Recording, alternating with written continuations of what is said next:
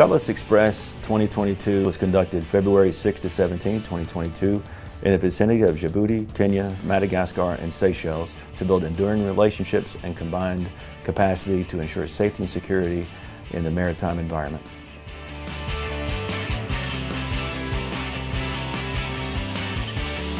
African navies and coast guards are pushing maritime security toward the top of their international agenda.